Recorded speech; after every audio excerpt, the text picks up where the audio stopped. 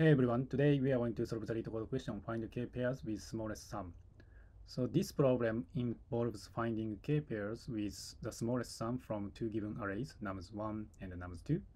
So each pair consists of one element from nums1 and one element from nums2. The goal is to find the k pairs with the smallest sum among all possible combinations.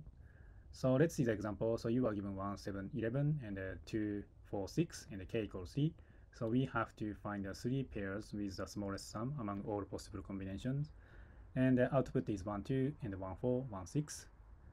So, and there is one important constraint. So nums1 and nums2 both are sorted in ascending order. Okay, so let me explain with this example. So 1, 7, 11. This is a nums1 and 2, 4, 6, and then this is a nums2. So to solve this question, I think the easiest way to take a smallest number is to use heap. So in Python, heap is usually mean heap, so we can use a heap for this question.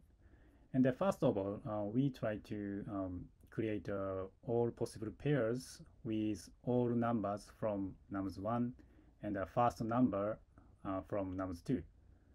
And so like a 1 and 2 and a 7 and 2 and 11 and 2. So this is a data we should put in into heap. So first number is current nums1 number plus first number nums2.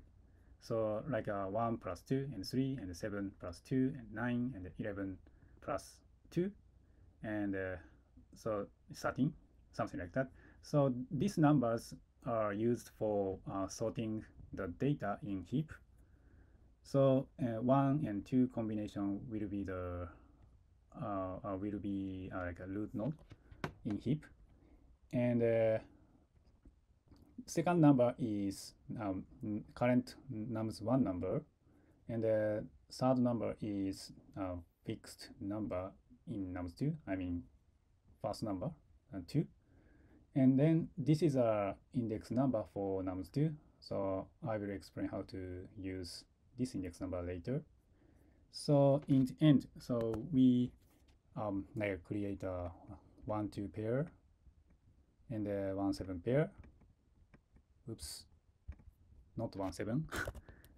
7, 7, 2 pair and 11, 2 pair. So total should be 3, 9, and 13. So next, we take smallest pairs from heap. So that is 1, 2 pairs, right? So because the total is 3. So that's why we take this pair from heap and then put this combination to result variable. And after that, if so, we take this number and check the so after that we use this index number. So this index number plus 1 is less than length of nums2. So that means so we take a 1, 2 combination, and index 0 plus 1 is 1, and so 1 is less than length of nums2.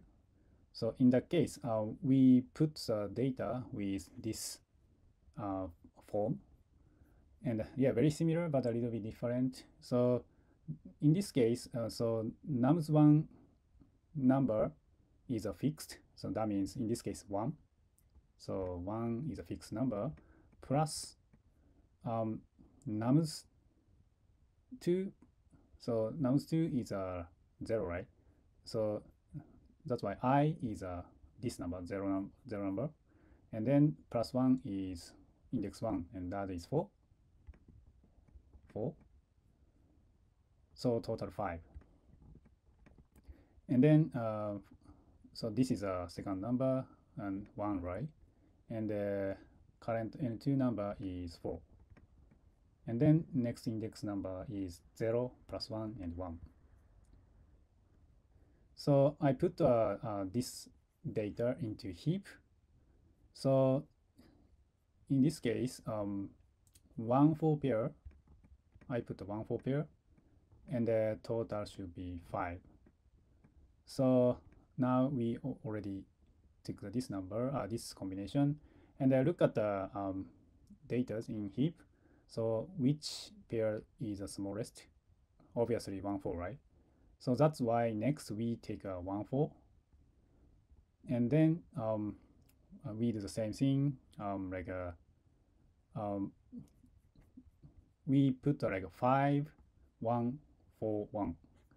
So that's why we put 1 and 4 as a result of like a combination, one of our result combinations. And then if I plus 1, so in this case 2 is less than length of nums. The length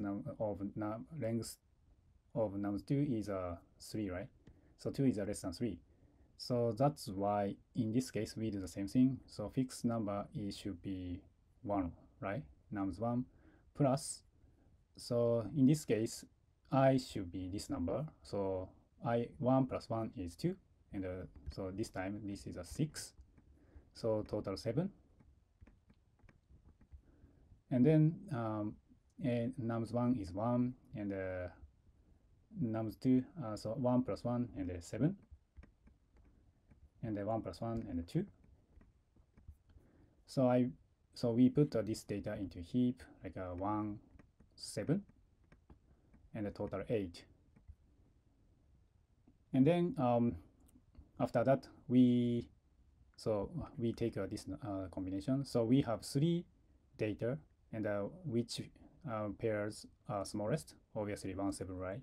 So that's why we take a 1 7, and we do the same thing. And I forgot to write down. So this case k equals 3. So we take 3 pairs, like 1 2 and 1 4 1 7.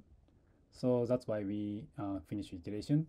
So that's why we should return like 1 2 and 1 4 and 1 7 in this case.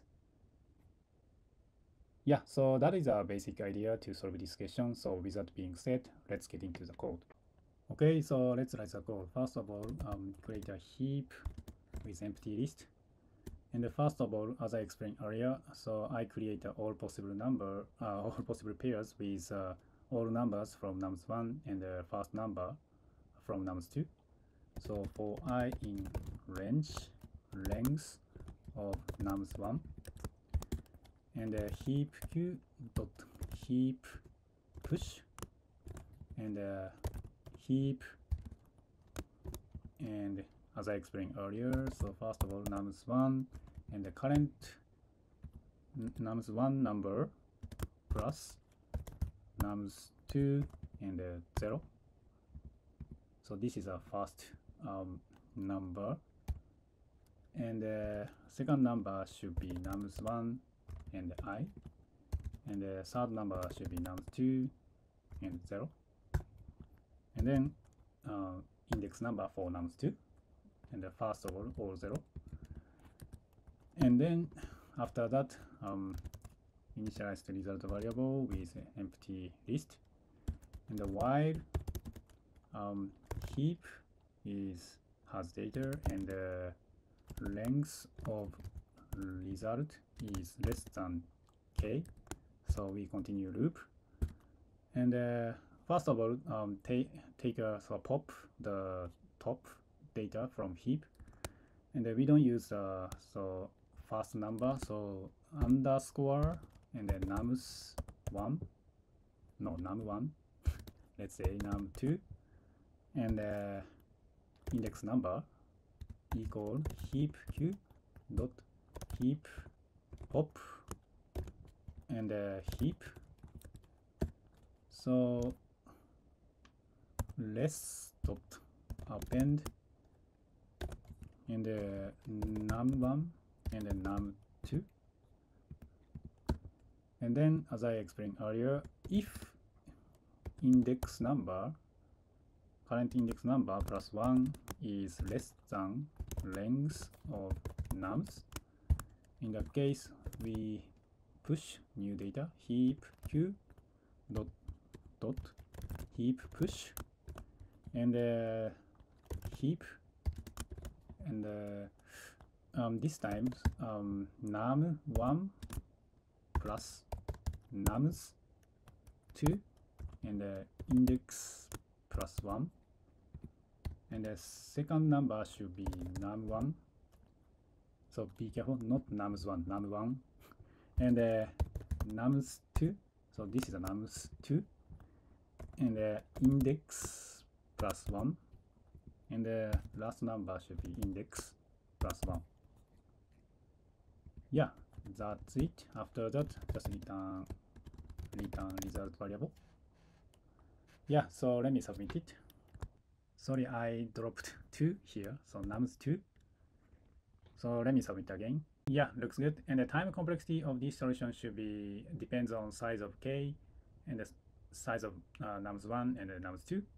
So if k is smaller than like a m multiply n, so we take like a k log k. Otherwise, we take this time complexity. And the space complexity is also depends on size of k versus m multiply n.